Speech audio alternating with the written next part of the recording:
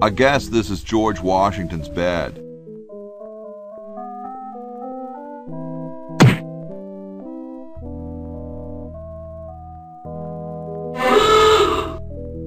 Here I am, don't get your carols in an uproar. Excuse me, Mr. Washington. Boy, what a mess.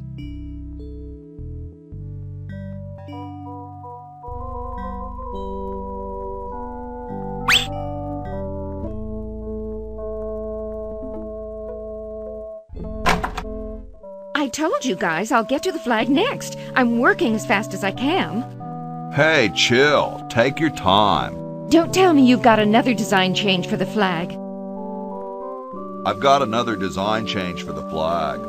I knew it. What's the current brainstorm from our fickle founding fathers?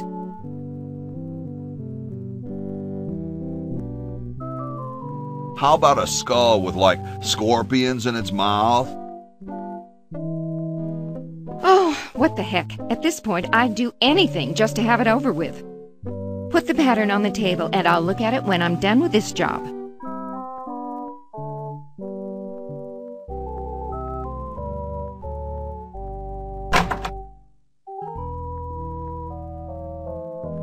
I don't quite see how it can fly.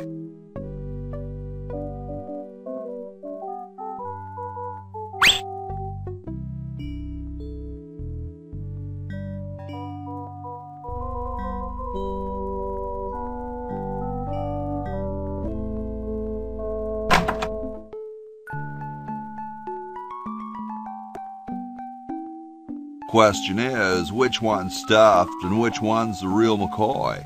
I assure you that we are both real, but we are neither one of us McCoys. We are Edisons, Ned and Jed. Who's who? Does it really matter? Even our dear father can't tell us apart.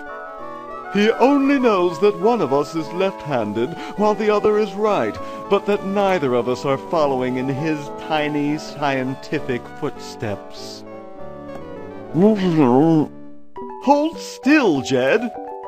So, I'm almost too frightened to ask, are you the marble delivery man? Or the model?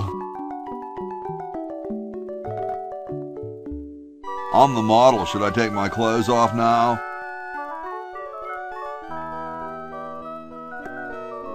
No. No, you most definitely should not. We couldn't get your body shape right anyway, unless we cemented 2 slabs of marble together. But then your statue would have a big seam in it. That's okay. It would have one anyway. Look, don't call us. We'll call you. Dang.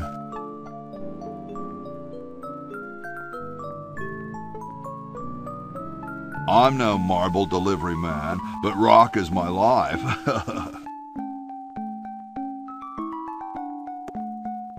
I'm sure that's terribly amusing, where you're from. Where exactly did you come from?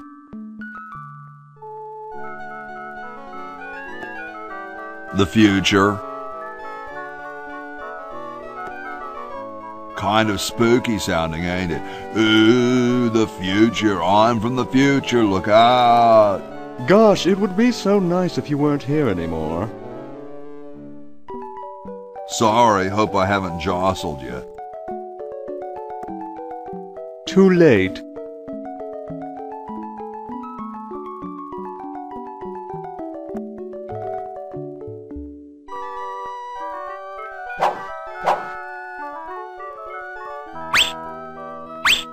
Oh no!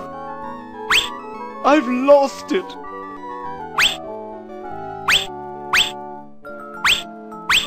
Oh, where hath gone the muse that once guided my hand with such care? Must inspiration be so transitory?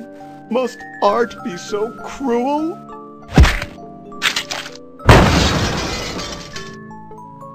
I'm a failure. Don't say that, Ned. Father was right. We Edisons are made to be scientists, not artists. Dear brother, we must be strong in these times of creative adversity. Why don't you let me take over for a while? I'll clean this rubble up and start over. You relax. Have a cappuccino.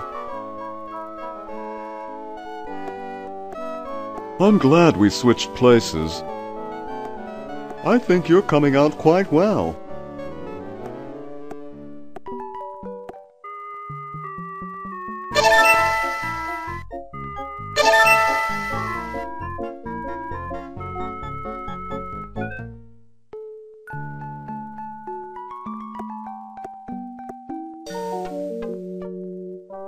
Just about done with this. Then I'm grabbing the latest flag design and sewing it up.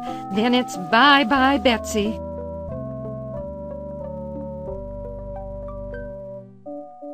It looks like someone's dentures were in here. Hey, I've got to put them somewhere. Hi, Horsey. Hi yourself. Wow, you can talk. Wow, so can you. What a coincidence. I didn't think horses could talk. Maybe they just never had anything to say to you. Ever think of that? You mean horses have been snubbing me my whole life? Well, if you want to put it that way.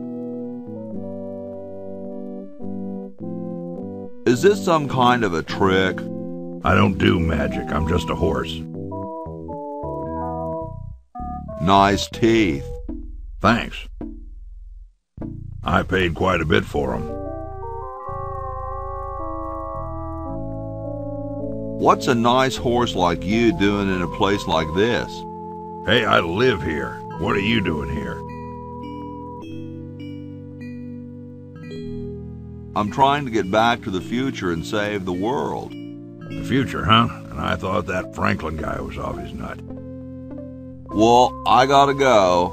See you later.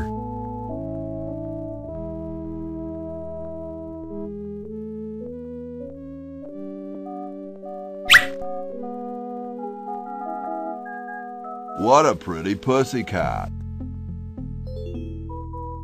Cats dig these.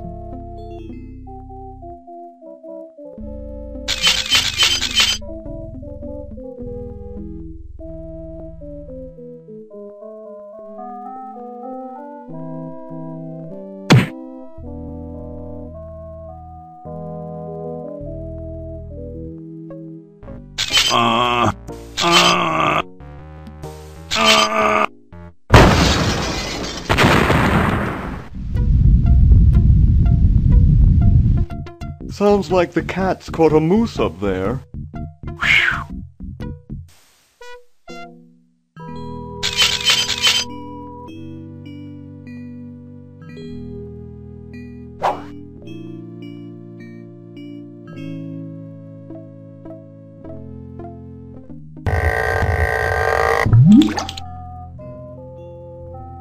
It's blocked up with somebody's bed.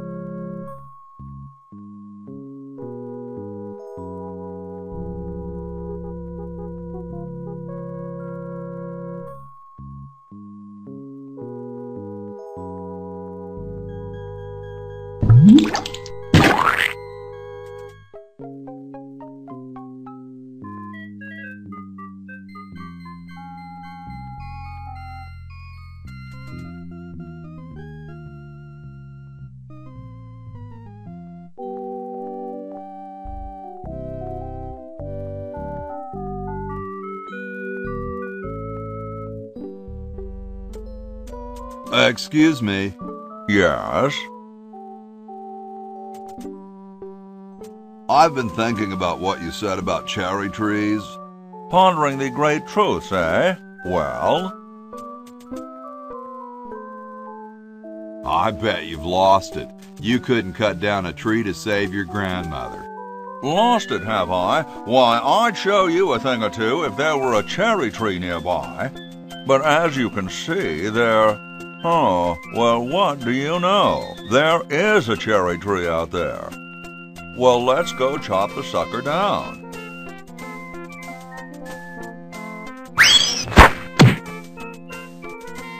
I said come down from there at once!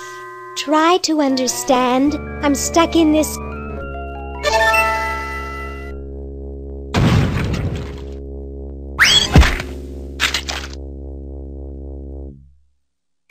Voila! You're quite a man. Yes, I know.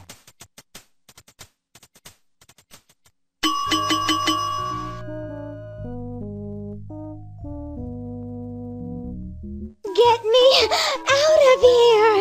I haven't done anything. Well, you must have done something or you wouldn't be here now, would you? You'd be out in the lobby with your tentacle owner getting dressed up for the human show. Owner? No one owns me. Gosh, no owner, you say? Well, don't worry about it. I'm sure someone will come adopt you before we have to put you to sleep. Damn that Dr. Fred. Hey, she knows the Edison family motto.